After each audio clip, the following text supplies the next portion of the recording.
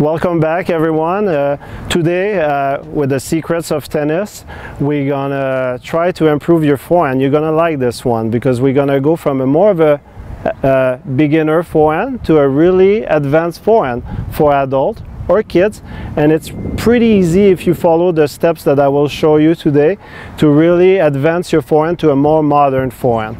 For sure, the racket technologies has changed a lot over the years, and you'll see a lot of players a little older, they still have old style forehand, so they hold the grip continental like this with a V, so they just swing the ball like this with the forehand. So I call it like the pendulum forehand. So we can see Natalie showing the old style forehand. So Natalie, show it to us with the Eastern grip.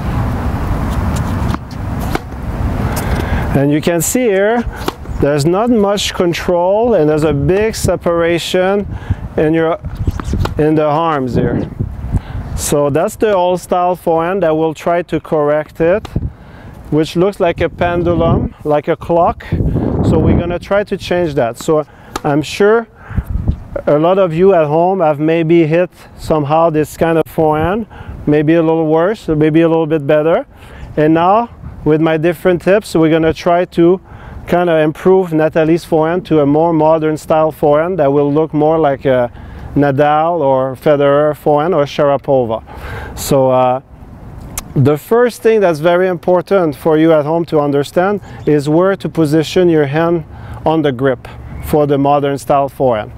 So the grip that we will use on the modern style forehand is the same as Federer or Sharapova, is the semi-western grip. So how you hold this grip? It's like you have the racket on a table and you just put your hand on top. So basically your knuckle of your index is on the outside here and your knuckle of your thumb is on the inside. So it really looks like this. So that is your grip for the new forehand that you will use today in these exercises that you can practice at home. So the first exercise I'll have is Natalie get comfortable with the grip. So she has her knuckle on the outside and the thumb knuckle on the inside. It's really like she's gripping the racket from the table. Okay? So now, Natalie, your first progression to hitting a modern style forehand, I'm going to ask you to be a little bit more engaged with your body. So it will look like you were throwing the med ball or doing the skip rope or the ladder. You're going to sit a little bit more, engage your abs, engage your lower back, your butt, your leg. So everything needs to be a little bit more engaged. And we want to make sure that the front foot, the left foot, so for you at home is this foot, is a little bit more open. So Natalie, open your front foot a little bit more. So her hip can pass a little bit more, so it doesn't look like this, but she can incorporate a rotation. So now, she has the right grip, she's engaged. So what I'm gonna ask Natalie is to look at herself in the mirror like the racket is a mirror. So she's gonna put the racket like this. So for everyone at home, the thin part of the racket should be facing the net. Okay? So you would look yourself in the mirror, and that's the way you want to start the forehand, with the right grip. Okay, the semi-western grip, looking at yourself in the mirror, thin side over, looking at the net. So you don't want this. You want this very thin and looking at yourself. And now you're going to take this left arm. You stay engaged, don't forget that. And you're going to bring it across your body like this. Okay? About a racket length of distance. Not like this, not like this. All right, I just want a racket length.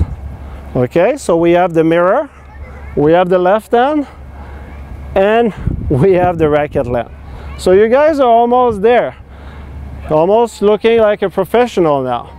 So the next thing is to bring the racket down here.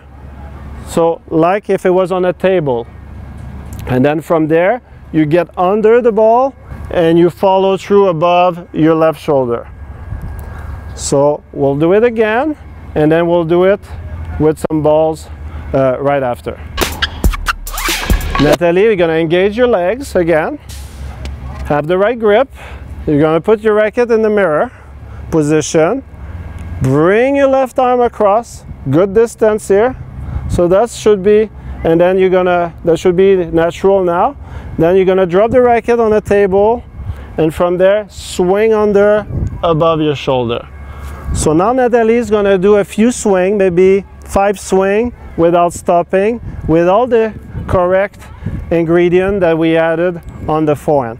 So Natalie, engage, and she'll swing freely. She can do 5 or 6 swings without stopping, just to get the motion without the ball. So mirror, hands close to each other, table, swing out. Go again, Natalie. Yes, see, mirror, excellent. Yeah, good distance. So it's almost as she could put her racket in my hand here. Okay, and she looks at my hand. Okay, good distance, good. And then she swings under, finish well above the shoulder. Excellent. Good. All right, so now we will send a ball to Natalie. So she will put her racket, she will be engaged, she will put her racket in the mirror position, but she will catch the ball with her left hand.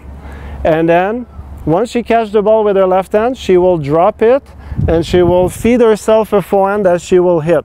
So that'll give her a little bit more time to focus on her coordination and proper technique for the modern style forehand. So Natalie, you're ready? Here we go. So we can throw her a ball. She'll catch with the left hand and drop it and then hit. All right, again, catch with the left hand, drop, and then hit. Yes. So what I like when you catch with the left hand, it brings your arm across your body, which is important. And then Natalie, bring the racket down now and swing under. And if you look, stop. Very important, Natalie catch, she has the racket face there, and then she's go under, but when she hits, you don't want to hit on the side here. So you don't want to hit here on the side. You want to make sure your impact is 1 foot in front of you.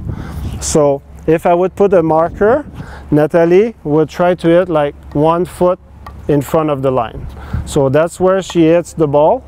Okay, she doesn't want to hit the ball there. She wants to hit really the ball 1 foot in front of herself. So we'll do again the exercise where she catches, catch, feed, hit in front. See, yes, perfect. That was right there. 1 foot in front of you, Natalie. Excellent. Catch, feed, hit in front. Excellent. So she has a nice follow through, and it doesn't stop here. It really has a long follow through.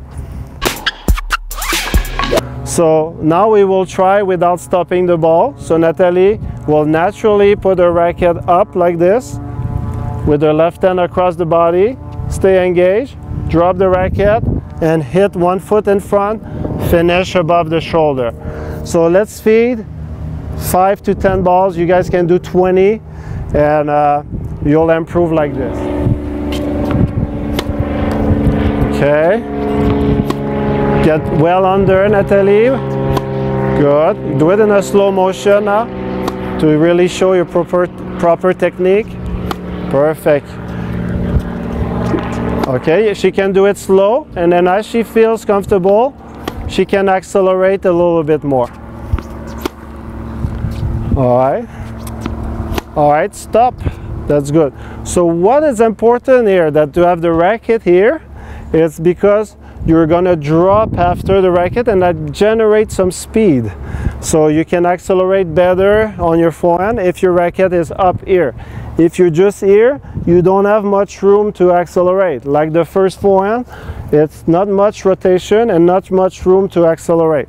So this, what it does, it helps your racket to drop, use the gravity, then you can push off with your leg a little bit better and have a little bit more leverage, room to accelerate because of the gravity. It's like you're dropping your racket in a roller coaster and then it accelerates up really fast. So let's do again 5 more to finish this lesson on the forehand. If we can put it all together when she accelerates. Drop the racket and excellent. And she can breathe out when she hits. Like you hear Sharapova breathe out. It helps her to relax when she hits the ball. Excellent. Couple more, Byron. Bravo. All right, so now let's do just a couple very slow so you can show people at home that they can do it as well at the, you know, from beginner to kind of a modern style forehand. See if you can do it. Last two like this, very easy. Like you at home, you can do that if you follow the instruction and practice it.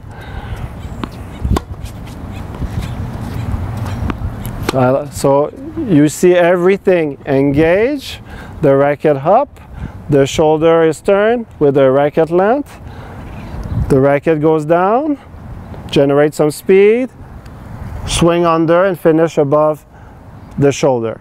So that really looks like Federer's forehand, and you can master it at home if you practice with simple feed, or you can swing it just in front of a mirror, and I'm sure that you will improve it and it will give you more control and you'll have much more fun with your game because it will play at a higher level. So thank you for watching. Game.